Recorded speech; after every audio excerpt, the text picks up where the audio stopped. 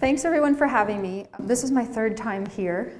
I don't know where the time has gone, but the first time I came was about 5 years ago. I think it was at the beginning of your lifelong learning series. And I recognize lots of you now because many of you are my patients and some of you have come to a few of the lectures before.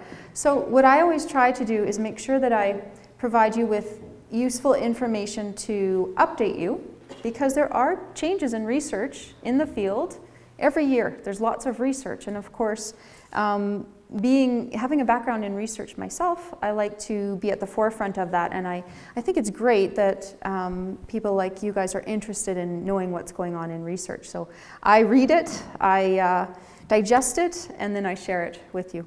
So I'll just tell you guys a little bit about my background because I haven't met all of you before. So I'm a PhD audiologist, which means I have my audiology degree. I'm a clinical audiologist. I work with patients, but I've also done research at the PhD level. So I've published a lot of articles, and I've done a lot of research on auditory science and the brain. That's my focus area of research. But I also did research when I was in university on infant hearing screening, because I think it's important not just to think about hearing as we get older, but identifying whether or not we can hear when we're born. So I've done some publications and research on that end of the spectrum as well.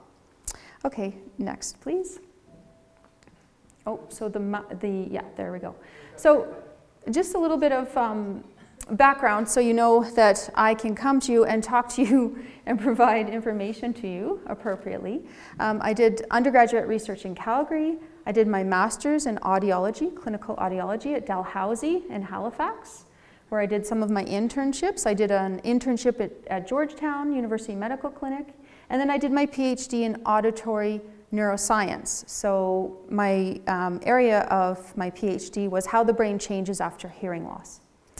And looking at particularly the auditory cortex and how we can train it to keep it functioning properly. I have been a board member with a nonprofit agency, and this is a great agency that you should all know about, called the Deaf and Hear Alberta Association. So I've been on their board since 2008.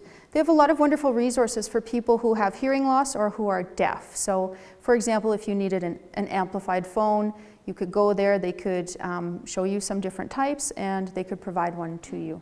Great alarm clocks. And they have great alarm clocks too, yeah. And then I own two audiology clinics.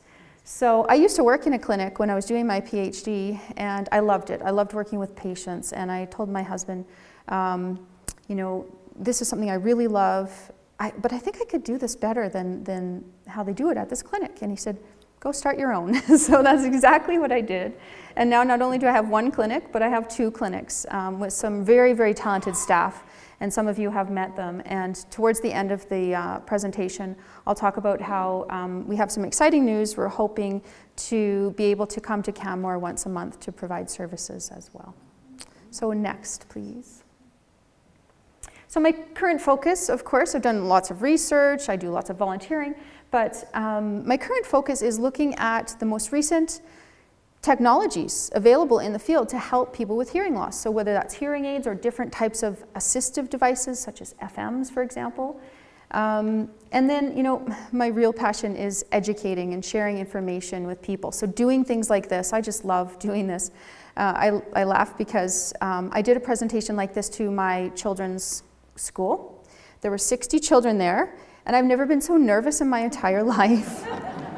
Because I usually talk to adults, and so they're very polite with the questions that they ask me, but children are not. So it was challenging, but wonderful. I learned a lot from that experience, and I hope to do more of that as well. Next, please. So these are my clinicians, myself.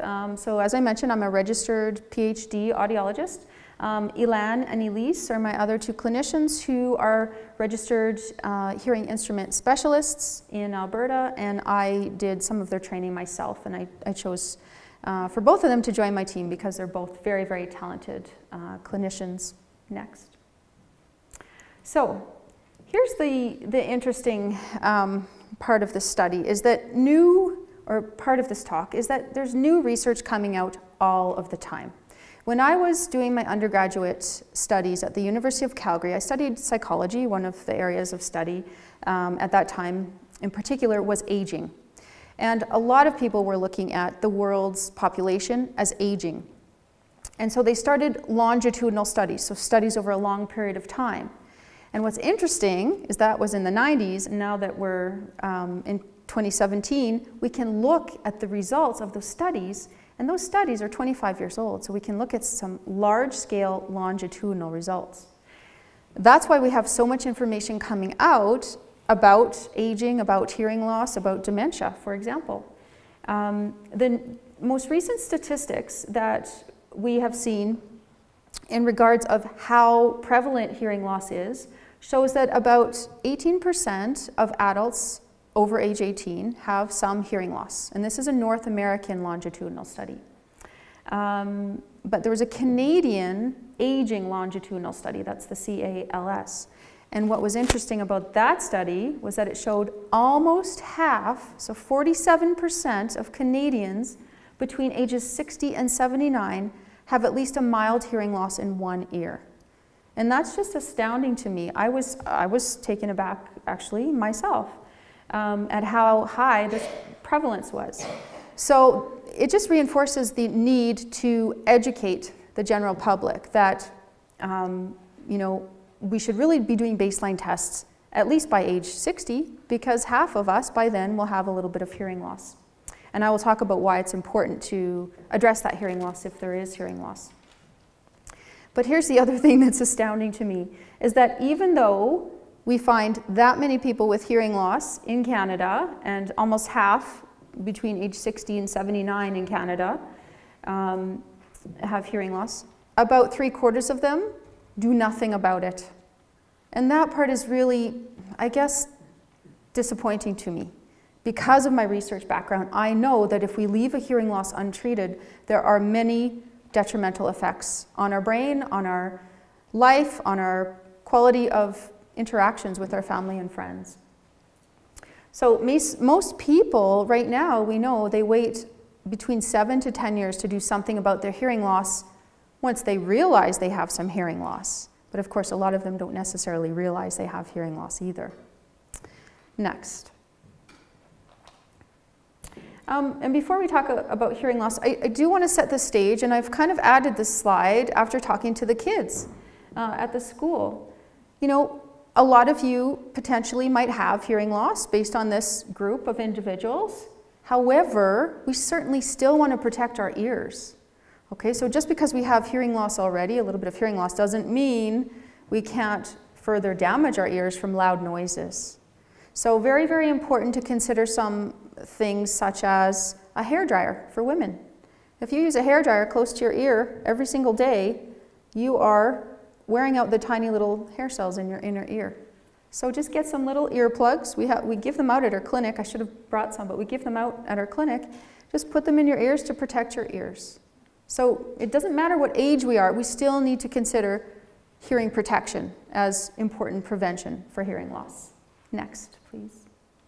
And Lynn, if you could just click down several times. So use the down arrow, 1, 2, 3, 4, 5. Perfect. Here's a cross-section of our ear. Just to remind everybody that sound is simply air pressure. Sound vibrates down our ear channel, sets our eardrum in motion, which in turn set the middle ear bones in motion, and the fluid and hair cells in the ear in motion. Then there's an electrical impulse which is sent to the nerve, which then goes up to the brain.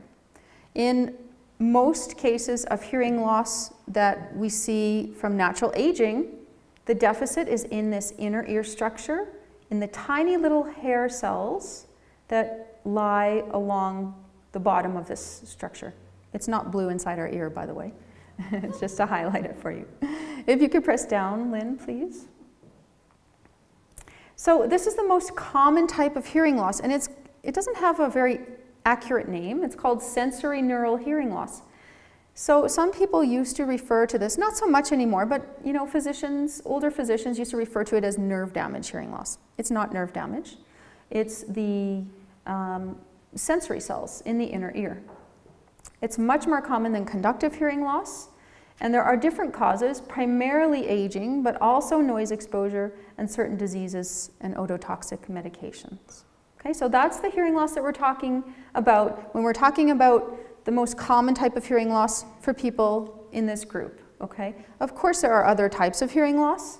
For example, if you ruptured your eardrum, if you had these bones doing strange things like growing a little bit too much, there's other types of hearing losses, but in many cases those are temporary and can be addressed with surgery or medication. Okay? Once we get to the hair cell type of hearing loss, that's permanent. So that just reiterates why it's so important to protect our ears from noise. And don't forget about noisy things such as yard work. Maybe some of you still do some yard work. Maybe some of you, it's interesting. I meet all sorts of patients. Some of them go to car races. Some of them take their grandchildren to monster trucks. Like, we don't think about noise because we can't see it. So just pop some earplugs in your purse or your backpack. Just have them in there. My husband is in Portland at a concert. I put some earplugs in his bag. Next, please. So here's a picture of those outer hair cells that are so delicate. Okay, these 3 rows right here, those are called the outer hair cells. Those are the ones that are damaged first because they're on the outside. So they're much easier to be damaged than the fine inner hair cells. Here's a close-up of the outer hair cells. And here's what they look like after they've been damaged from aging or noise. Okay, here's what they look like in someone who would have a severe to profound hearing loss. Very, very little hair cells left to detect sounds. And then if you could just go back up one slide, Lynn. Thank you. It just turns out that the outer hair cells that are closest to the entrance of this structure are responsible for the high frequency sounds. So they get worn out first. Just like the carpet by a door. If you open your door to your bedroom, you notice, over many years, the carpet wears down there first. It's the same principle. Okay, so we almost always see a high frequency hearing loss when we're talking about sensory neural hearing loss or hearing loss due to aging or noise. Okay, just to clarify. So if you can go down 2 slides, Lynn. Thank you. So many of you have come in to see us to have your hearing tested. This is what we do when we are testing your hearing. We're looking to see which frequencies of sounds you can hear. So think of a piano keyboard. On the left-hand side, that represents the bass tones. Here's the middle frequencies. And up on the right-hand side, that represents the high frequency or treble tones. So we want to know which tones can you hear, how loud do those tones have to be? Okay, and that's exactly what we do. We present tones of different frequencies until you can't hear them anymore. Okay, so we want to see the threshold or the softest sounds you can hear at each frequency. Next slide, Lynn. I think this one you have to press a couple. Yeah, there we go. And this is what we come up with, a graph. So think of those frequencies again. Low frequencies on the left up to increasingly higher frequencies on the right. And we plot the softest level of sound that you can hear. This x-axis is a decibel level. So if you can hear the sound softly, you'd be up near the top. As we have to make the sounds louder for you to hear them, you need higher decibels to hear them, your results go down. So this is a pretty typical hearing loss that I would see if someone came into my office and perhaps they were 70 years old. Okay, so we see the left-hand side of the graph is above that darker black line. So it's within the normal range. You can hear sounds quite softly because you're up at the top. The sounds didn't have to be made a lot louder. As we move to the right-hand half of the graph, we plotted you much lower. That means that we had to make the sounds much louder for you to detect them. Okay, and again, remember I said those hair cells that are closest to the entrance of our inner ear are responsible for the high frequencies. So that's why we see this kind of hearing loss very often with hearing loss that's related to natural aging. After about age 45 in men, we start to see the early signs of this. About age 50 in women, we start to see the early signs of this. But that's just one part of the test. It tells us how you can hear different tones. We don't walk around the world listening to different beeps or tones. We need to listen and understand words. So we also do other tests, including a speech discrimination test. And that's a much more important test than how well you can detect the sounds. If you can detect soft sounds, but you can't understand them, that's not a very good result.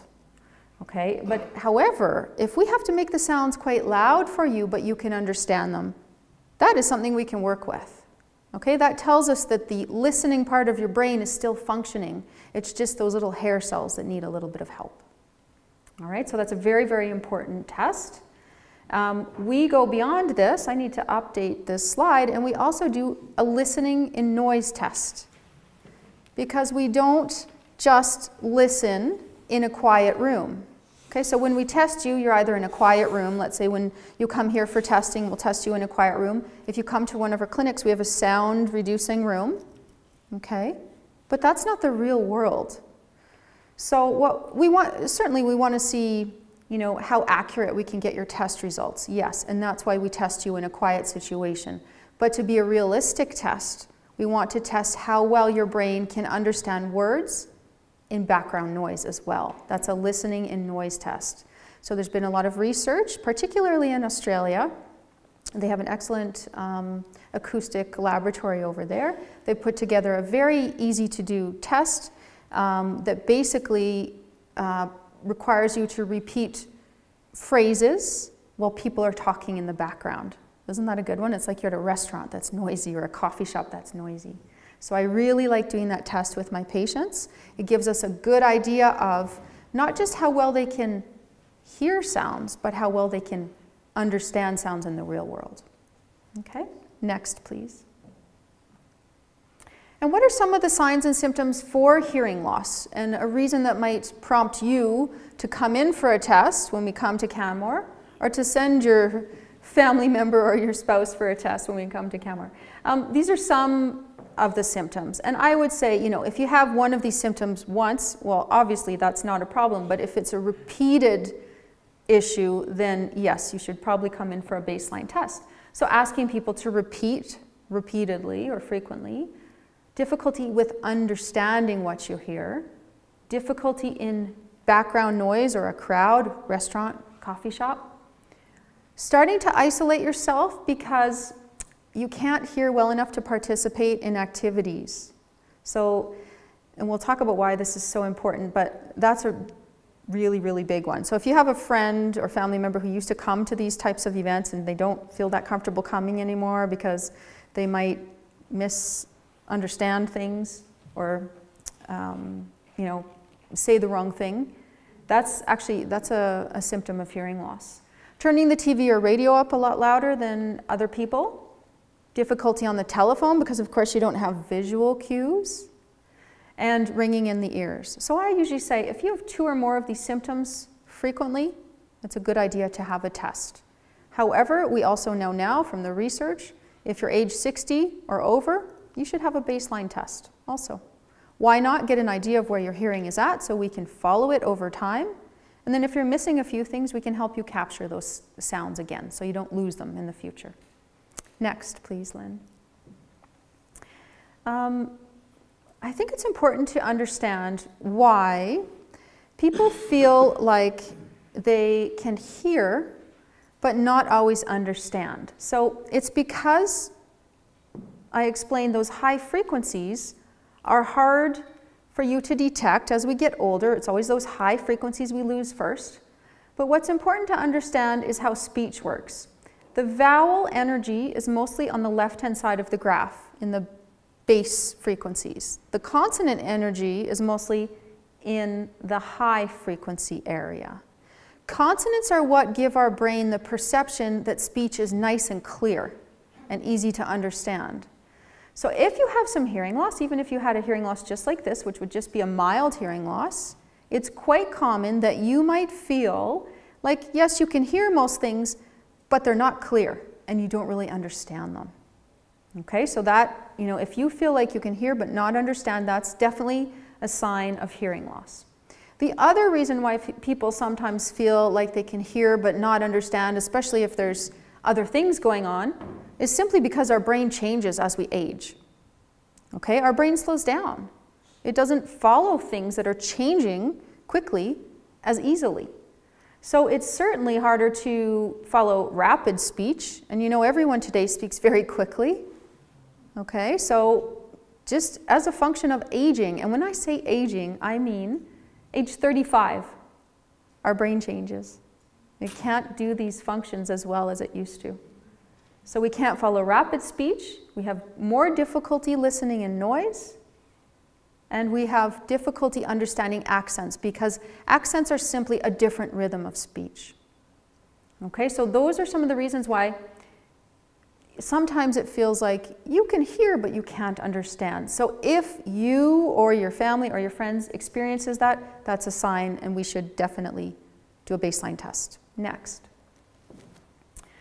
Here's what I really want to talk about in a little bit of detail today, is that there is a link between hearing loss and dementia. Remember I said that research has been going on in aging over the past 25 years. Well, in the past 20 years, we have found that older adults with hearing loss appear more likely to develop dementia. Why is this the case? I'm going to get into that in the next few slides. Next, Lynn, please. One of the reasons we think this is the case is because the physical brain actually changes. If we don't have the proper input in the ears, nor do we have the proper input at the listening part of the brain. And research from 2014 shows the connections between the ear and the brain are important to stimulate the cells at the brain. And if those cells aren't stimulated for 4.5 years or more, they slow down, they shut down, and they atrophy. That's research from Johns Hopkins Medical Center. Next. So this was a study done by Dr. Lin at Johns Hopkins, and he showed the physical changes of the gray matter of the brain. As I mentioned, if the hearing loss goes untreated for 4.5 years, in Neuroimage is the journal. Why is this the case? Again, probably because of lack of neural activation, so not enough stimulation. Very similar to our muscles atrophying if we don't have the proper exercise and stimulation. Okay, so if you don't use it, you lose it. This is the proof. Okay, next. What was interesting though in their study wasn't just that we saw the auditory areas deteriorate. What was really interesting about this, you know, we suspected that, right? If you're not getting auditory stimulation, it kind of is intuitive that you wouldn't be getting auditory stimulation at the brain, right? But what was surprising was that the people in their study also showed atrophy in a different area. It's called the superior temporal gyri area.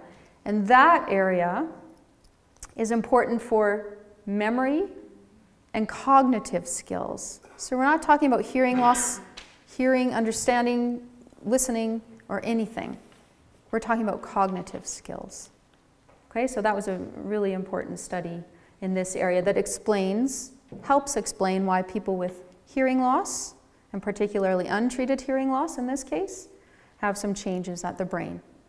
Okay, next. Another reason why we think there's a link between hearing loss and dementia is described as something that we call cognitive load. This research, a lot of it has been done at the University of Toronto.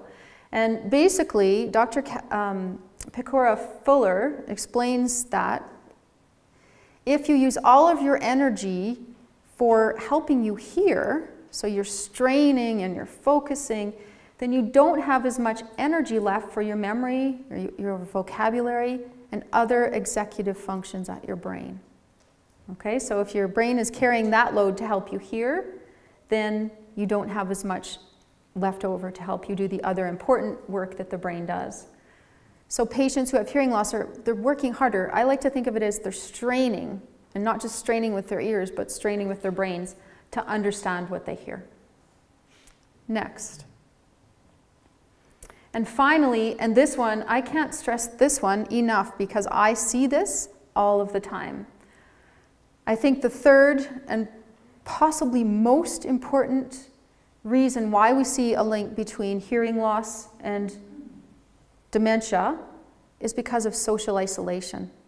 Okay, I'm sure each of you know at least one person who doesn't do the activities that they used to enjoy doing because of their hearing. I bet you can think of one person at least. We know, and research has shown, that social isolation is a known risk factor for dementia and Alzheimer's. When people start withdrawing from their favorite activities, from their, social groups, they don't have that social stimulation, and that social stimulation is so important for healthy brain function. So I see this one all the time. When people come in to me, we do a case history. We ask people the types of activities that they like to do. We want to know what kind of lifestyle they have so we can make appropriate recommendations based on their lifestyle if they do have hearing loss. And I hear this all the time. They say, well, I used to do this. I used to do that. And I say, why don't you do that anymore? Well, I don't hear as well. I don't feel as confident doing those things. I might answer incorrectly. And that really breaks my heart. And that's why I want to get people in to get tested sooner so we can get on top of those things so they can keep doing the activities they love doing. Next. So, what can we do to offset these changes at the brain? Okay, it's not all bad news. Just because you have hearing loss doesn't mean you're going to get dementia by any means, okay? However, there's enough research to encourage people to take this seriously, to go and get a baseline hearing test. Perhaps if there's a problem, to at least consider receiving treatment. Maybe not today, maybe not tomorrow, but start thinking about it, okay? One of the things we can certainly do is provide treatment when necessary. If there is hearing loss that falls outside of the normal range, we can certainly use hearing aids. Hearing aids are improving literally every day. I go for training multiple times a year. I was just away a few months ago, and even when I listened to the new technology, I actually said, wow, this is exciting, this is an improvement over what we had.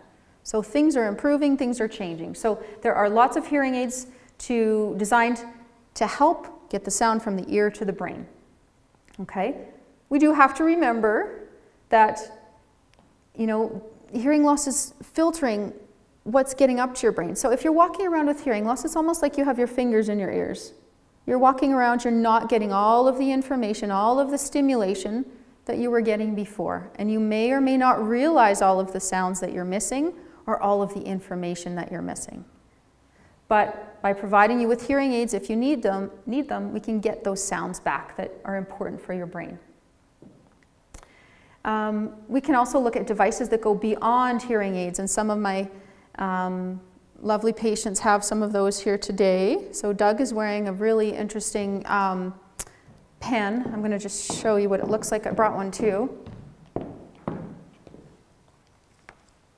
Okay, so sort of like a magic wand. Wherever you put this, it's like you have another ear.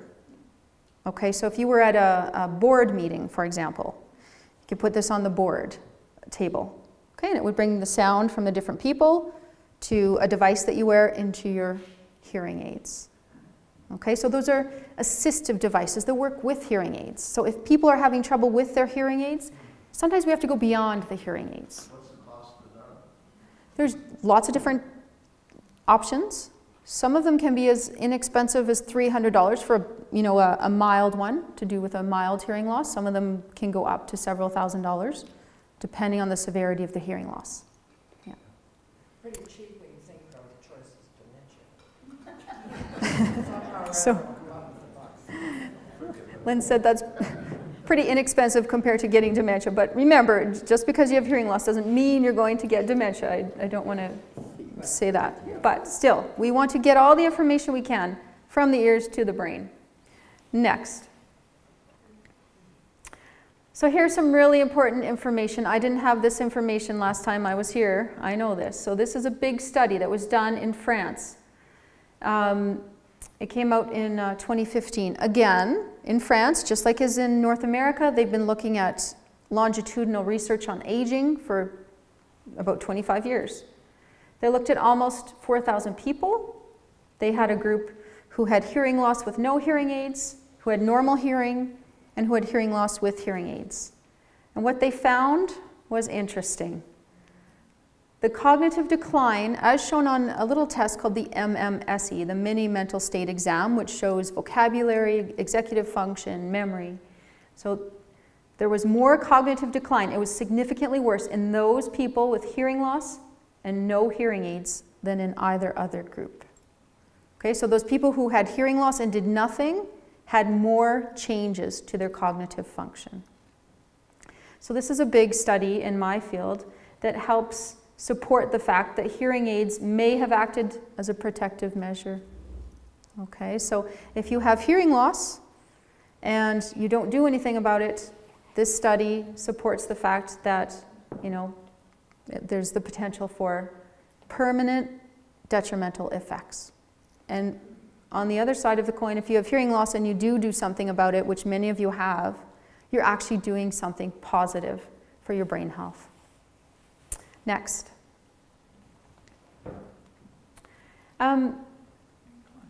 It's really hard to see that, but so I'll just let you know. It says hearing aids, how do they work? What's important to know about hearing aids is they're an aid. I think they were very well described in their name. They're an aid. Okay? They're aiding you to get the sound from your ears up to your brain. But we have to remember, we're limited by what's going on at the brain. So as the brain changes as we age, or if we have other issues, you know, the hearing aids can be only so much help. So sometimes we have to do some other things like assistive devices.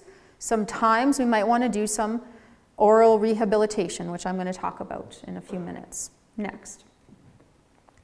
There's all different styles and shapes of hearing aids. Lots of you are wearing them today. The size, shape, and style does not dictate the cost. The cost is dictated by the circuit that's in the hearing aid. So, for example, if you go to Costco, I know that the circuits there are circuits that I provided probably 4.5 years ago. Okay, so they might look the same on the outside, but the computer chip and circuit on the inside can be very, very different. So that's important. You need to go somewhere where they're going to get you the very best, very most recent technology. I think is really important. You know, would you want to go and invest in a computer that's 4.5 years old? Not really.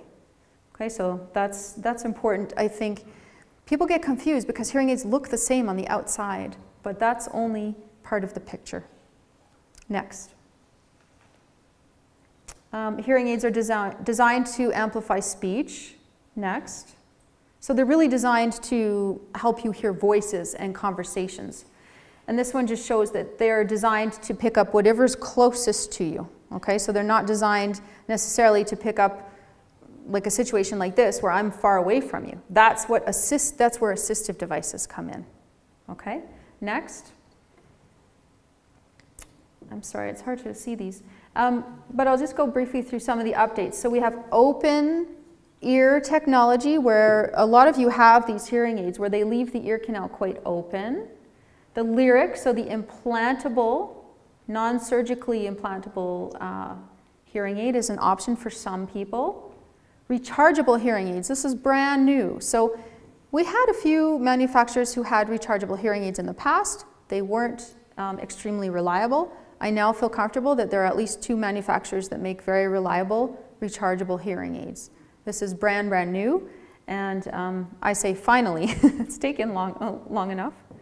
Cross systems. If people have deafness on one ear, there are devices that can pick up sounds from that side of their world and send them to their better ear. So that's important to know. Bluetooth. A lot of hearing aids are Bluetooth compatible now, so you can stream information from a movie from your iPad or music from your cell phone. Water resistancy. Many hearing aids are very water resistant. I had a patient dive into a swimming pool, came out, his hearing aids were still working absolutely perfectly. So they're designed for that. So it just goes to show that we have to really assess what's going on in your life and your lifestyle. If you might be the kind of person who does water aerobics 3 times a week, perhaps we should talk about water resistancy. So it's important that we match the hearing device very well to the individual. And whatever is next, there are so many things coming down the pipe in technology with wearables, right? Everyone has trackers, how many steps they've done, their heart rate monitors, etc. So I don't doubt that hearing aid technology is going to fit in with all of this in the next few years. So I'm watching that very, very closely. Next. So open ear styles, it's hard to see, but there's one hearing aid that's about as big as a blueberry now. It's tiny, and it sits behind your ear with a little wire that goes into your ear. This is a blessing and a curse, in my view, because, of course, it's small and very nice, and especially women with small heads and ears, you really can't see it. But guess what else is small? The battery is small. Those ones aren't rechargeable yet, and so the batteries are very small. Because they're small, they drain quickly, so they don't last as long, right? So, you know, there's pros and cons to everything. So we like to have that conversation. If you need hearing aids, we want to think about what's more important to you. Here's a picture of the rechargeable devices. See how they have those little cases that they sit into and recharge? Sort of like a phone system. Again, I say finally, it's taken long enough. Next. What else can we do to keep that auditory portion of our brain properly stimulated by sound? This is important. What can you guys do as the general public to keep your auditory system healthy? Next. We're going to go next on this one, and next again. So that was just going over some of the, again, the hearing aid options that are newly available. So if you have hearing loss, we want to get you the newest technology. And then can you click about 4 times through this, please, Lynn? And next.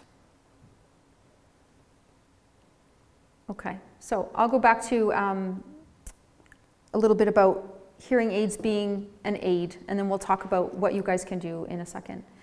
So why don't hearing aids always fix the problem of hearing loss? And Lynn and I had a conversation before this lecture, and she said, can you talk to why some people might not be so successful with their hearing aids as compared to other people? So I know I have some lovely patients in the audience who have hearing aids from me who may or may not wear them consistently.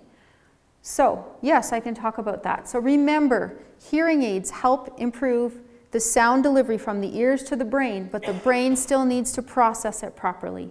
Okay, and so after about age 30 or 35, our brain slows down. So again, even with hearing aids, it's still harder for our brain to discriminate sounds, follow rapid speech, listen in noise, and remember what we hear. Just because we put in hearing aids on doesn't change any of those things. Okay, so in a second we're going to talk about what you can do to work on those things. Next, please. These are some of the things you can do if you have hearing aids. Consistency is key. Okay, if you're going to run a marathon, you are not going to run it tomorrow without any training. Okay, if you have hearing loss and you have enough hearing loss that you need hearing aids, you've probably had that hearing loss for at least 7 to 10 years. That's what the research tells me. And I bet you've had it even longer, because by the time you come in, that's usually 7 to 10 years after you notice the hearing loss. Most people don't notice the hearing loss for a few years before that. It's often their family or their friends who notice it. How do we know what we're not hearing unless someone points it out? Okay, so once we receive hearing aids, it's really important to wear them all the time, every day, from morning till night, for all of your waking hours. It can take up to 18 months of continuous use to fully adapt to the sounds that those particular hearing aids are providing to your ears and your brain. And when you change hearing aids, it can take up to 18 months again to fully adapt to those sounds. Okay? If people aren't wearing their hearing aids because they don't believe they're working, then here's a couple things to do to check. Have you been tested in the last 2 years? Perhaps your hearing has changed. Okay? Hearing aids are like glasses. If your eyes change, you're not going to wear the same glasses. But people forget that if our ears change, we We may need to update our hearing aids, or we may need to simply adjust the settings. Okay, we can change the prescription on the hearing aids. Perhaps, you know, they've got to a point where their hearing is so challenged that they need an assistive device to help them in different situations. Okay, and that's nothing to be ashamed of, it's just how our auditory system changes. I have one gentleman who received his assistive device. He's on numerous boards in the city, and he said to me, I'm going to stop being an active participant on these boards. I don't feel like I can get the information correct, and I feel like I should step away from the board. I said, wait, let's try this. He tried this, and he is still on all of his boards. And this is about 4 years ago when we had the first version of this. Okay? So sometimes assistive devices can help. But again, remember, ask them, are they wearing their hearing aids all the time? Have they worn them all the time for at least 3 months, every day, all day? And if their hearing aids, if they feel like they're not working, then they'll probably say no to that question. Have they worn them every day, all day for 3 months? Okay? But if they're having problems with their hearing aids, whether or not they got them from us, we can do an assessment.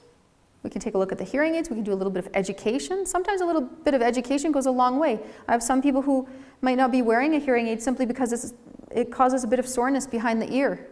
And a simple change of a size of the wire, you know, could make all the difference. All right? So I think if they have hearing aids and aren't wearing them, it's worth having them come back to see us. We are more than happy to get them back on track. Okay, next. So oral rehabilitation. So the current treatment methods focus on, like I mentioned, other assistive devices, okay, and strategies in conjunction with hearing aids. So if someone's having trouble with their hearing aids, yes, let's talk about assistive devices, so we will have that conversation with them, or let's talk about some things that they can do to wake up that auditory system. Okay, next. So again, I mentioned these far field devices. So I guess I just want to point out, like a gentleman asked, how much are they? Some of the smaller ones are much less expensive. They're also much less powerful, but they work. So I have a lady, she has trouble hearing her kids in the back of her car when she's driving them to soccer, for example. You know, I think it was a $300 device, and now she can hear her kids in the back when she's driving, so she doesn't have to keep turning. Okay? But this work, you have to, it requires hearing aids first that work together. Okay? And I like to describe the assistive devices as an extra ear. Wherever we put this, whether it's in front of the TV, whether it's on someone's lapel if you're driving with them, it's like they're talking right into your ear. Okay? Next.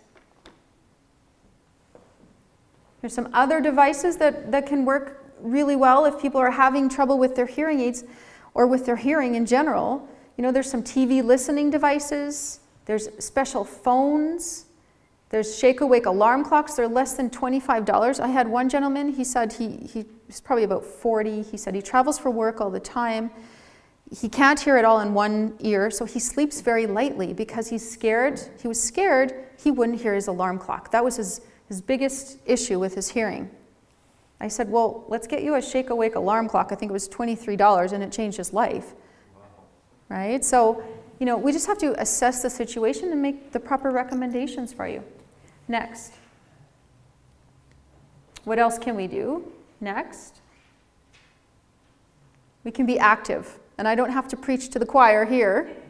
You guys are very active. You're the most active group of people I've ever met. That's why I love coming back to you every couple of years. Active listening offers sound exposure and communication practice. So having conversations with people back and forth is excellent for keeping the auditory system stimulated.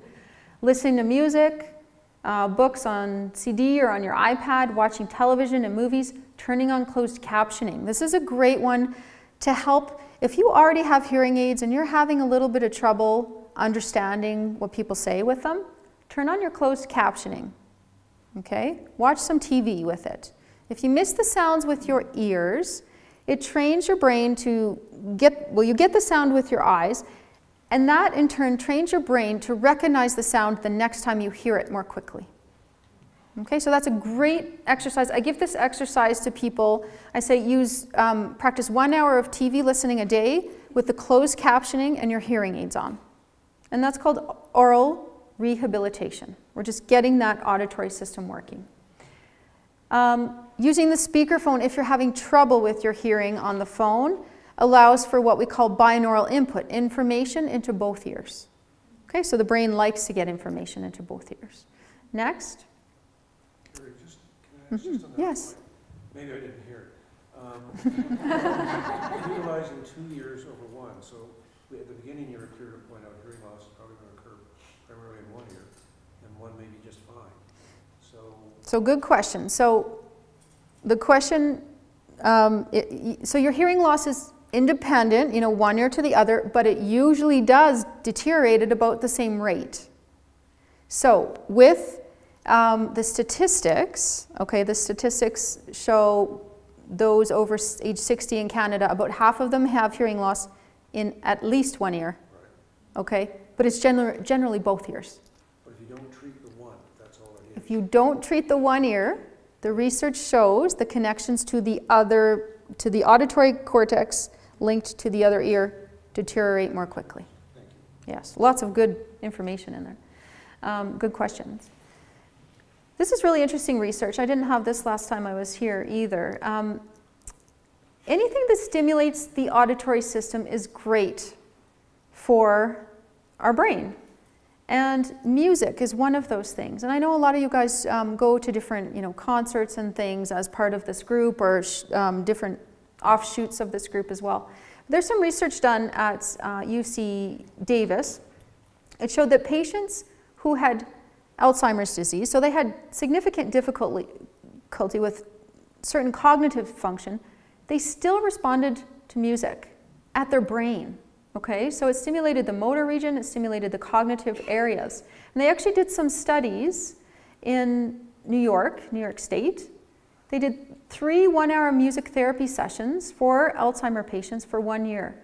This boosted their cognitive function by an average of 50% within less than a year. So, anything that stimulates the auditory part of our brain is good, but music is wonderful. Okay, next. Going back to auditory training. So the reason why I said turn on the closed captioning and watch the words, that's one thing you can do. But the other thing you can do is listen very accurately to what you hear. Okay, so imagine that when someone is talking to you, and don't do this all the time, but I actually give my patients exercises. I'll say do this for 20 minutes a day, a few times a week. When you're having a conversation with someone, imagine that those words, imagine each letter of each of those words. Try to capture that like you have the closed captioning going across your forehead. Okay, so you're focusing, you're trying to recognize every single part of every single word. It takes a lot of energy and focus, but we know that that type of training works because the brain can learn to recognize those tiny little small components of speech with training. Okay, research from the University of Washington showed this. Patients who listened to the S versus the SH sound were able to actually discriminate the difference much more accurately with practice. So listening to sounds carefully is a wonderful free activity to do as well. Okay, so if you guys have questions that you want me to put together a little rehabilitation exercises for you, you can just talk to me after. I'll take down your name, or you can send me an email, and I'll tell you what I usually suggest to my patients. How often, how much of doing these things. Very easy to do. It takes energy. You'll see it's tiring. Next. How else can we keep the auditory system stimulated properly? So some of you here have tried this before. It's the Listening and Communication Enhancement Computerized Program. It's now been put online, so you can use your iPad or your home computer, do it at home. And basically what it does is presents sentences with varying degrees of background noise, for example, and you have to, you play a little game. There's a few other tasks. There's memory tasks, vocabulary tasks. But it was externally validated by Northwestern University, and it shows up to a 30% improvement at discriminating words and noise. Okay, so it's not very expensive now that they've put it online. I think it's something like about $100 US, but there's at least 12 training tasks, training days, and the research shows that that training lasts for a number of years. Okay, so that's a fun thing to do as well. And that's available at neurotone.com. All right, I know one of the professors, Dr. Robert Sweeto, who developed that with some engineers. Next. And we'll do next. We already looked at that one. So what are some communication strategies for people with hearing loss? This is important too. If you have a friend who wears hearing aids but is still having trouble, okay, remember, not their fault, but their auditory system just doesn't pick up words as easily as it used to, particularly in noisy places or challenging listening environments. So what can we do to help them? We can reduce distractions and turn down the noise. Okay, so if we're in a really noisy place, step aside into a quiet area and have that conversation. Get their attention before talking to them. This is really important. We all have this bad habit with our spouses where we talk and walk away and they don't even know that we're talking to them usually, right? So get their attention first. Yeah, you guys have experienced that one.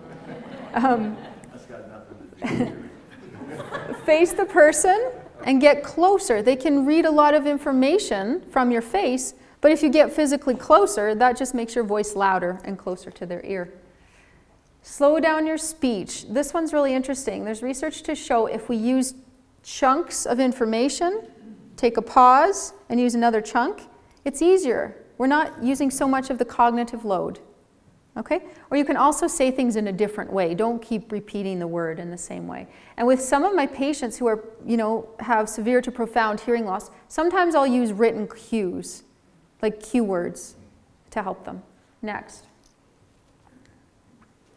Just quickly mention that tinnitus is related to hearing loss. Okay, so if the hair cells at the ear aren't picking up sounds and sending them up to the auditory cortex of the brain doesn't like that, so those cells spontaneously fire, and it's sensed as sound, and that's tinnitus. And it's very, very common in people who have hearing loss, so it is a sign or symptom of hearing loss.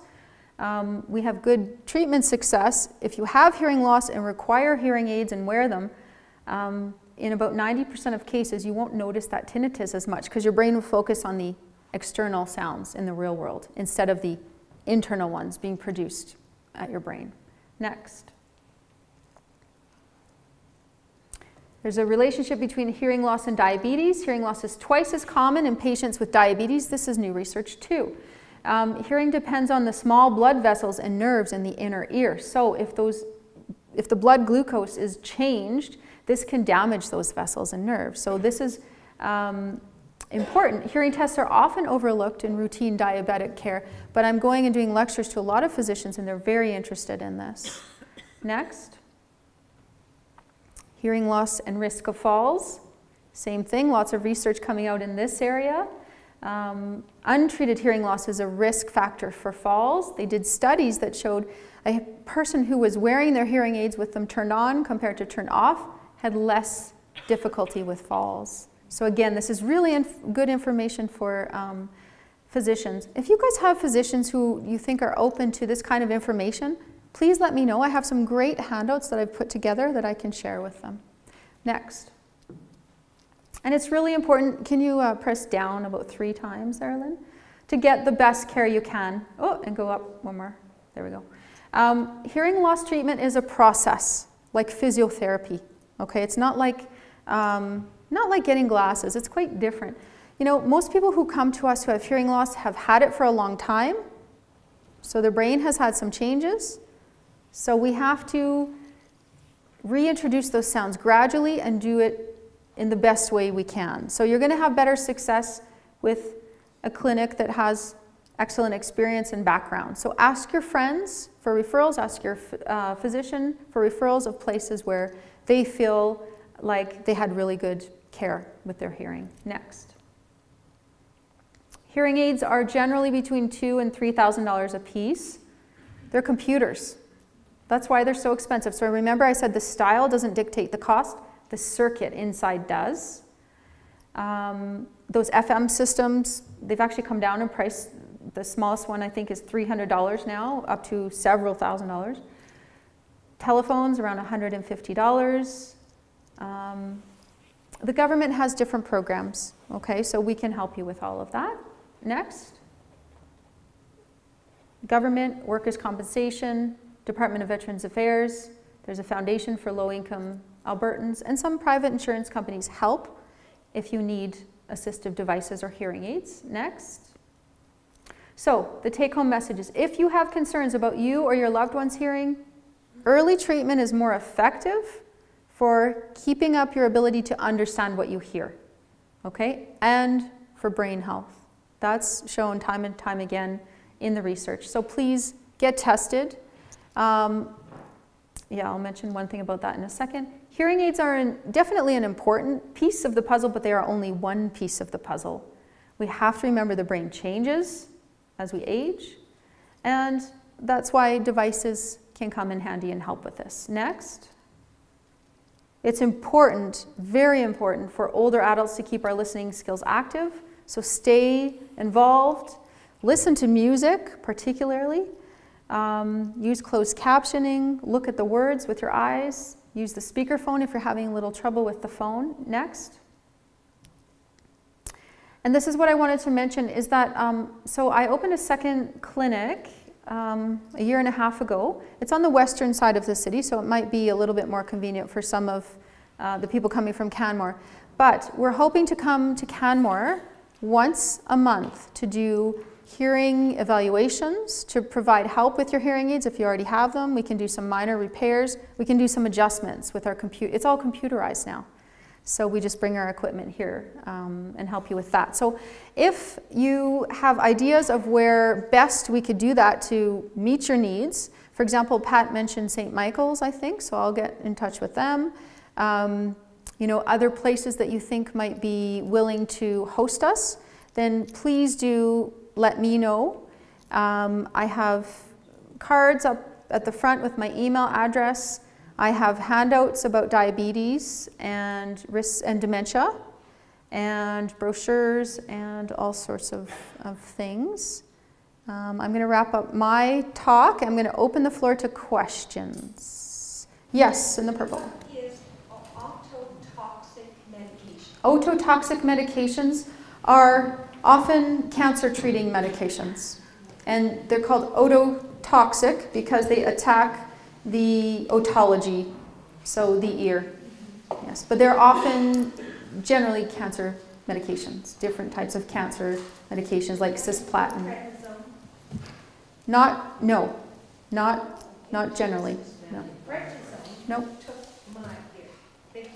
Prednisone did. Okay, so that's not one of the ones that would be considered. No. Yeah. Yes.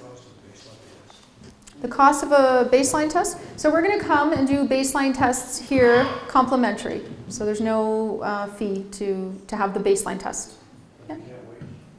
If you can't wait, you can come into our clinic. And anyone who attended this presentation, I have cards I'll give you to offer you a complimentary evaluation in Calgary at either one of our clinics. Anyone who's come here.